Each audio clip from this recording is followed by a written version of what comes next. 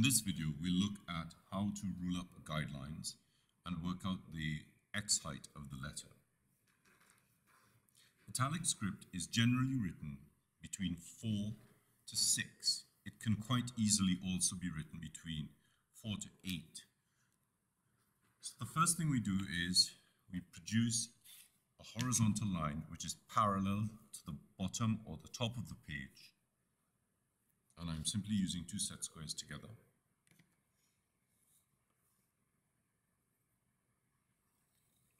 Very lightly make the horizontal line.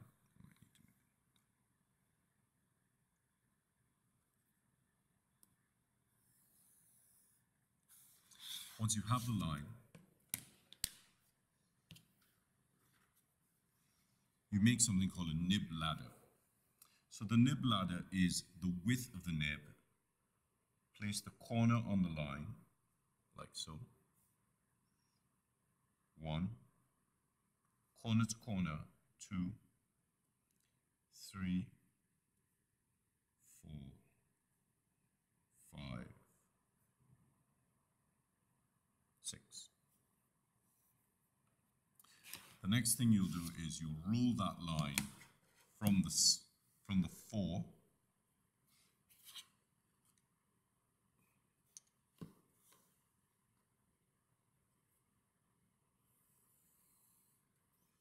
and that is your X height. So this is your baseline, and that's the X height, also known as the waistline. The next thing that we can do with the X height,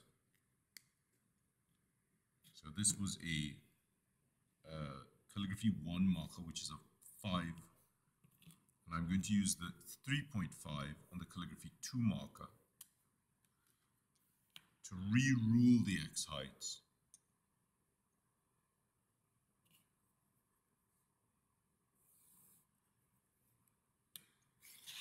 So I'm going to show you a different way to produce a nib ladder. So we have 1, 2, this is slightly trickier, 3, 4, 5, 6, 7, 8, 9, 10. And I'm also going to rule below 1, 2, 3, 4, 5, 6. And so we have, we're going to work at 4 for the X height, and 1, 2, 3, 4 for the ascender, and 6 for the cap height, and 1, 2, 3, 4 for the descender line.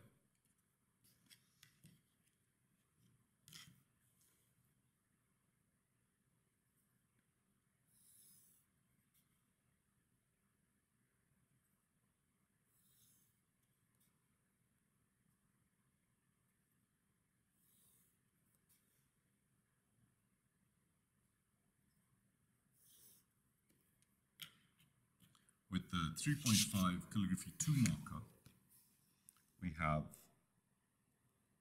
an X height, an ascender line, and a descender line. We also have a cap height line,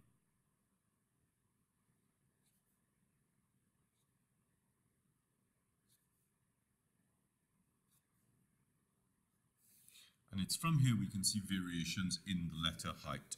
So we're going to choose different heights. I'm going to drop some lines in again on the 5 and the 7. And we're going to look at how the letter can vary in different heights. So we have A at 4, at 5, 6, at 7, and at 8. Notice the letters stay fairly narrow. You can actually make a large letter with the same nib at 8. Just looks a little bit light. But you can go back in and use this for some kind of decorative element. You could go in and fill this with color, which we'll look at in a later video.